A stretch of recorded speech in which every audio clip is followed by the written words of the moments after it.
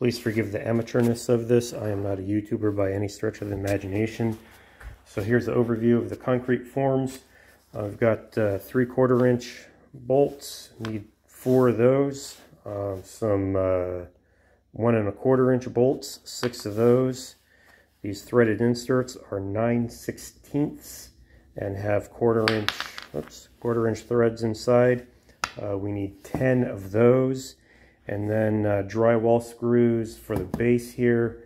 We need 16 1/4 drywall screws. And then need some 1 5/8 drywall screws for the other parts. So that's the parts that you'll need. Here's the base. These wedge blocks are glued with CA glue and then screwed down. Same with this end, and this side are fixed. Underneath, you can see they're just screwed in. Each wedge is screwed in, and then here's the end. I got 1, 2, 3, 4, 5, 6 screws glued and screwed down.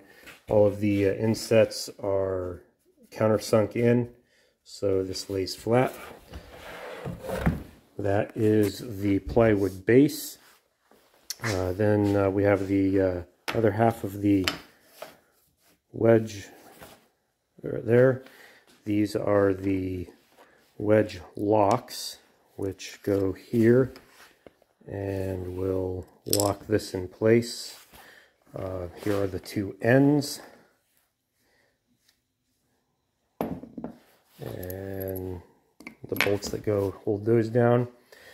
Here is the concrete base, and in here are countersunk holes to hold the inset on,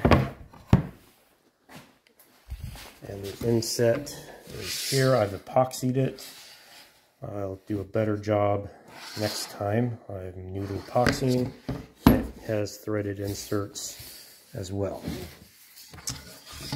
And then the 2 ends are just long pieces of melamine that has been edge banded with 2 hold down blocks glued and screwed on, and those are held down with yet more